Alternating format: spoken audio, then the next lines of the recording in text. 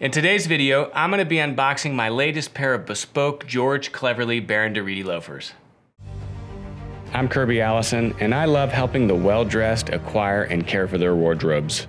Join me as we explore the world of quality, craftsmanship, and tradition.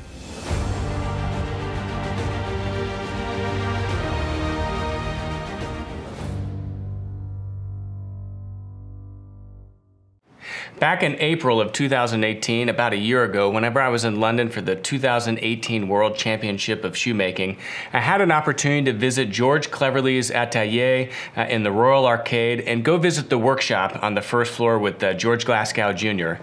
As many of you know, the Rede loafer is probably my favorite shoe. I love the sleek elegance of this casual loafer. I have 3 of them. For my 4th pair of the Redes, I really wanted to do something special, and so it's for that reason I had my eye on some Alligator shoes. I don't have any Alligator shoes. I've got an old pair of crocodile shoes I inherited from my grandfather. But Alligator, without question, is probably one of the most exotic materials that you can have a pair of shoes made from. So for those of you that have seen the shop visit, if you haven't watched it, I encourage you to take a look at it. It's an excellent shop visit. George was able to present to me several options, but one of the things that he was able to find that was really special was an Alligator skin that they had tanned just to celebrate their 60th anniversary. So it was a limited edition run. I think they only did 12 skins maybe. So, and it was their Cleverley Cabernet. So a beautiful kind of burgundy color. And for those that have been following some of my shoes, I've got a Cabernet pair of pigskin loafers in the Rede model. It's a beautiful color. I love Cabernet because you can wear it with black, you can wear it with gray, you can wear it with navy. It's actually a very versatile shoe that can add color in a situation where you would otherwise wear just black shoes. As you all know, black is probably the color I wear the most, but it's nice to have a little bit of color to mix things up. So here we are. This is my 4th pair of Rede loafers. It comes in, of course, the George Cleverley Bespoke shoe box. And let's see what these look like. All right. So all of Cleverley's bespoke shoes come in this nice shoe box. It's really a nice shoe storage box. I don't use them because I like to put my shoes out on my shelf so that I can see them in my closet. But this is nice if you're pressed for room, or have some shoes that you want to store for longer term, or maybe even use to just keep some socks and some other things. It's a really nice kind of sturdy box. Of course, all their shoes they send with a nice shoe horn. This is essentially from Abbey Horn. It's a beautiful ox horn, travel shoe horn. We sell these also. Great thing to keep in your briefcase, so it's always nice to have a few extra of those. Another thing I like about their case is the file card holder. And here at Kirby Allison, we actually sell a shoe storage box that we have a file card holder put on also, so that if you do have your shoes stored in the box, you can write on here, what's in the box, so that you don't have to, look through everything to find what you're looking for. But here we are. So these are a nice kind of micro suede bag, and let's see what these look like. So we're going to be checking out these shoes for the first time together. Beautiful. Wow. So here we go. Absolutely beautiful, beautiful shoe. Rede Bespoke, or George Cleverley Bespoke Rede loafer. This is in the Cleverley Cabernet, which is a beautiful kind of burgundy. They've darkened the skin a little bit, so it seems like they maybe polished this when they finished the shoe, maybe with the black polish to kind of darken it. It's really got some nice antiquing, and this is absolutely marvelous. So, what I love about the Rede loafer is it's a casual model, but it still maintains kind of a sleek elegance. As you can see, the forward part of the shoe, really sweeps forward. It's a hand-sewn apron, right here. This strap sweeps back. Of course, with all bespoke shoes, you've got a beautiful, elegantly sculpted heel that really hugs the bottom of the heel base, curves in, a nice kind of tight waist, a beautiful bottom finishing. They tack the toe in order to just reinforce that a little bit. Nice shank. I mean, it's not a fiddle-backed waist, but it still has some nice shape to it, which I like. It's still subtle. And, you know, this shoe in so many ways showcases what I think George Cleverley is best known for, which is making beautiful, elegant shoes that really focuses more on the design element than anything else. I mean, their make, of course, is exceptional, but it's got the soft kind of, you know, suspiciously square toe. And a nice kind of beautiful last. Now, one of the things, we actually had an opportunity to sit down with John Carnera, which is their senior last maker. He's been making lasts for, you know, the better part of 65 years, an incredible gentleman. And George Cleverley, you know, the original, one of the things that he really invented is something called the twisted last, where the last is literally twisted a little bit, and you can kind of see it in the way that this shoe rocks. And the function of the twisted last is, you know, by twisting it, they were able to still create the volume of the shoe to allow the foot to fit, but elongate the silhouette a little bit so that it was still elegant. So anyway, beautiful shoe. Bespoke shoe trees, of course. These are hinged. You can always tell a bespoke shoe tree because it's hinged. You know, it's able to fit perfectly and really maintain the shape of the shoe as it was built around the original last. This is made from a really lightweight, you know, balsa or ubichi wood. One of the other things Cleverley does is they, you know, stamp your initials onto the top of the shoe tree, which is a nice touch. And then on the bottom, you know, they write the order number of the shoe, which corresponds, if you look on the inside of the shoe, it corresponds to that. So you can always match up which pair of shoe trees is meant for which shoe, because even between shoes, if you have different styles and models, they're always going to differ a little bit in shape. Beautiful, beautiful shoe. And the making on this is exceptional. I mean, you know, with any pair of bespoke shoes, you know, they're sent out to various outworkers. You know, someone like George Cleverley that does a pretty significant volume of bespoke shoes, you know, probably has a team of 15 shoemakers that's doing all of their work. And so, you know, your shoes, of course, are always being built on the same last, but they might be sent out to different people.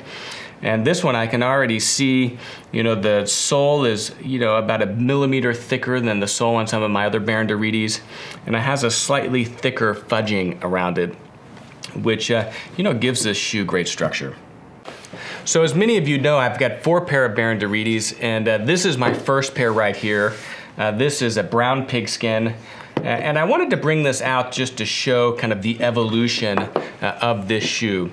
So it's one of the important things to keep in mind that whenever you're ordering bespoke shoes, it is a little bit of an evolution. And so the first shoe that they made, you know, the strap wasn't swept back as much. You know, there were a few adjustments that we needed to make just in terms of kind of the interior kind of puckering.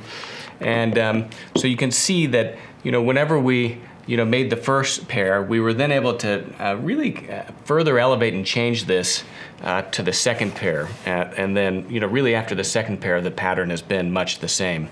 So it's just part of the bespoke process is committing to that change. You know, different shoemakers approach it differently. So absolutely beautiful shoes. So let's try this baby on. So here we are, my bespoke George Cleverley Baron de Rede Alligator loafers in their 60th anniversary Cabernet. And then actually I'm wearing, coincidentally today, another pair of burgundy shoes. These were the first pair of bespoke George Cleverley shoes I ever had made. I think it was back in, shoot, I think 2011 or 2012, long time ago. So this really kind of represents my full journey with George Cleverley. This has got to be my 6th or 7th pair. So let's try these babies on and see how they fit.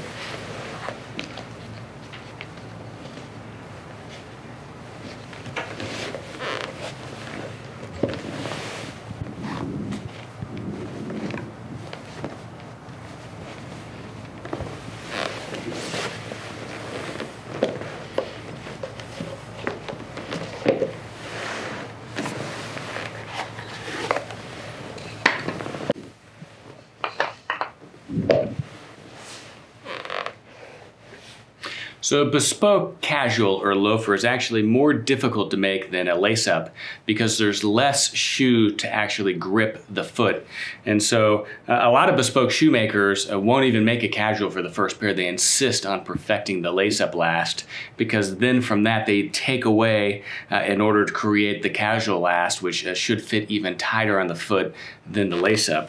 So these shoes certainly reflect that journey. So here they are, beautiful. I mean, absolutely beautiful shoe. I mean, this is exactly how I would wear them. It's actually why I wore this today. It's a nice, beautiful charcoal pair of trousers, nice odd jacket, white shirt, dark gray socks. These are Kirby Allison sovereign grade socks. They go perfectly with the trousers and the shoes. You know, it's just so beautiful to add a little bit of color. Of course, Alligator, you know, probably the material of kings. I mean, this is certainly the most exotic materials you can have a pair of shoes made in. I'm afraid to see how much they cost, but absolutely beautiful. And you can see why I love this shoe so much. I mean, it's just such a beautiful shoe. I absolutely love it. I mean, the hand-sewn apron has beautiful detail to it. The strap that sweeps back is sleek. It's a casual shoe that still, in many ways, is quite elegant and formal at the same time.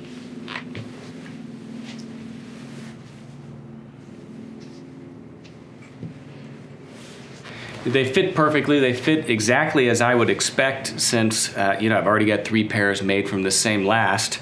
One of the things that you can immediately feel that differentiates a bespoke pair of shoes from a ready-to-wear pair is just how much closer these shoes fit to the foot.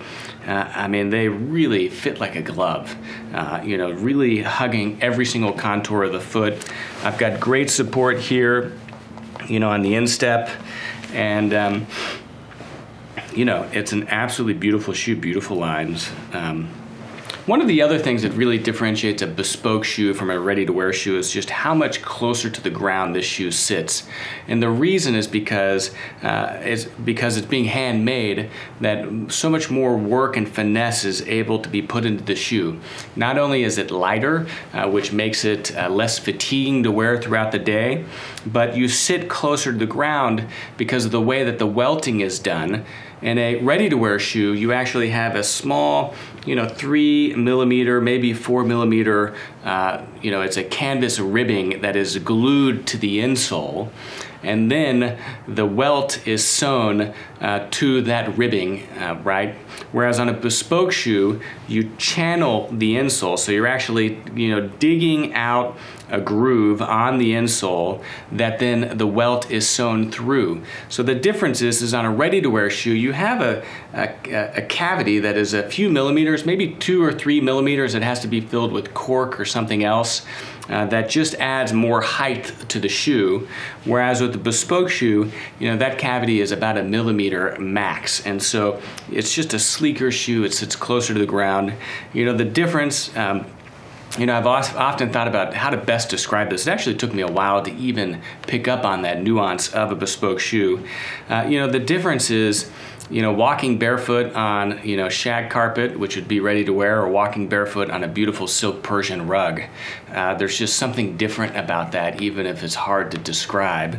Or you could say it's the difference between, you know, a sports car like, say, a BMW M3, which is a great sports car, ready to wear, or a Ferrari. They're both sports cars, but one sits dramatically closer to the ground, is sleeker, and handles better, and is more responsive than the other, despite being fantastic shoes. And to me, at the end of the day, that's the difference with the bespoke pair of shoes and something that's ready to wear, is just that finesse, that elegance, you know, those, you know, really difficult to pick up onto subtleties that once you've been wearing bespoke shoes for a while really make you never want to go back to a ready-to-wear pair.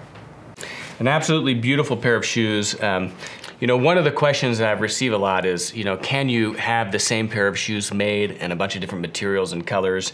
I think that this really proves the point that if you find a model you absolutely love, that yes, absolutely, why would you not have that shoe made in as many different materials as you enjoy? And so these Baron de Redes, are just a favorite model of mine. It's kind of really become personal to me.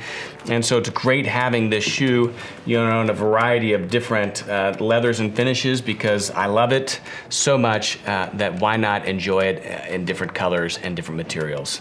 So if you haven't seen our full series of videos on George Cleverley, we've got several videos. We've got an extensive archive with them.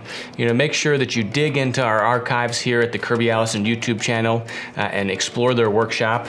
And of course, they have an extensive travel schedule for anyone that's looking, to explore the world of bespoke shoes. George Cleverley is probably in many ways the most approachable in terms of their price point. I'm Kirby Allison, and I love to help the well-dressed acquire and care for their wardrobes while exploring the world of quality, craftsmanship, and tradition.